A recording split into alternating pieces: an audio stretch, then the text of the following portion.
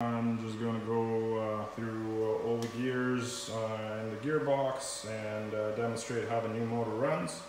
I'm starting with the L4 because that's 50 RPM, which is the slowest speed, and then I'm going to go L3, L2, L1, so I'm just going to climb up from 50 to 70, 95, 140, and then I'm going to do the same thing with the M and H with medium and high, just basically getting all the way to 2000 RPMs.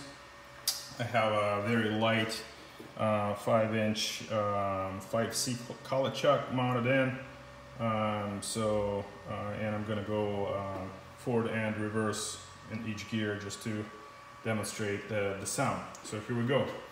You remember rattling with the original motor. Here's how the L4, which was the worst rattling, here's how it sounds with the new motor.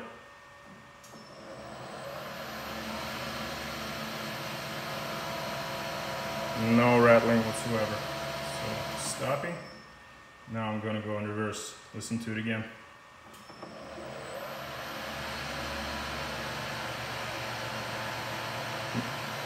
Not even a single cogging sound where it beats the gears against each other. So there's me going to next gear, just making sure it's in gear. Okay, start again.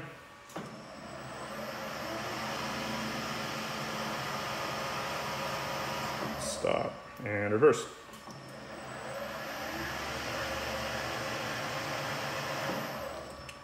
All right, on to L2.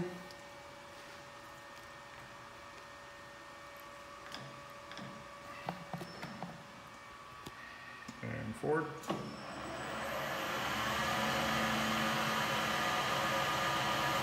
Stop, reverse.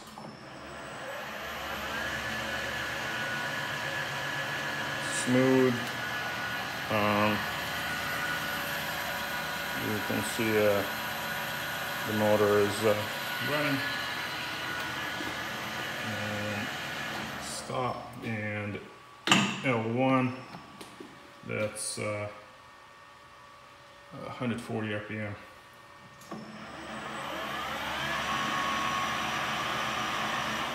And reverse.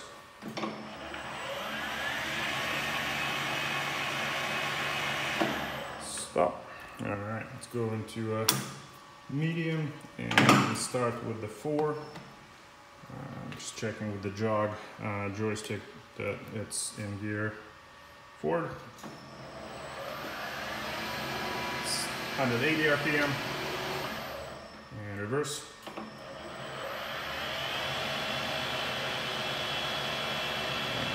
Stop. Medium 3.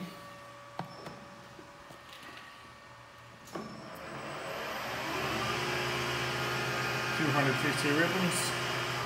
Stop and reverse.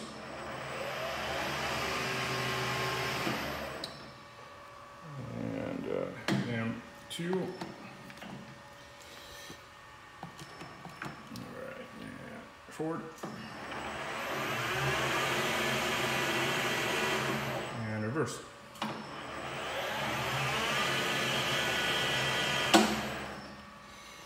And M1.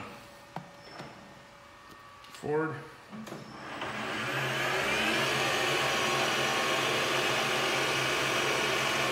And reverse.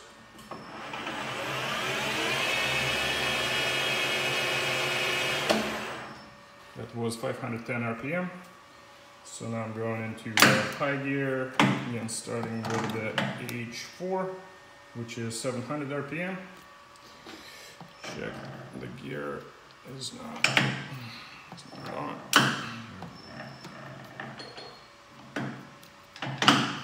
There we go. Yeah. Forward.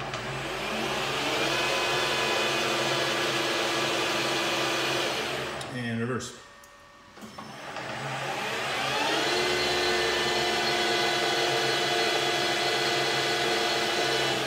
Stop. All right. H3.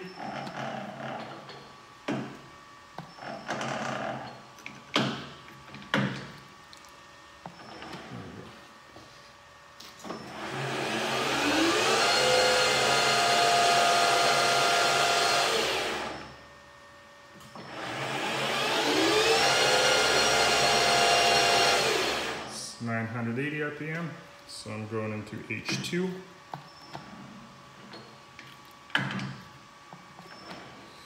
And that's 1350 RPM, forward.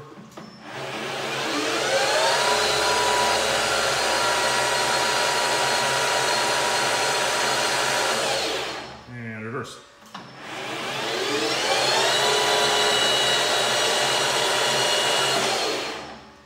And finally, last but not least, H1,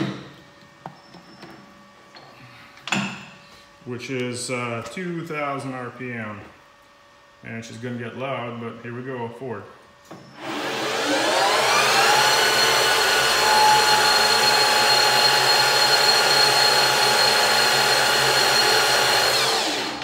And reverse.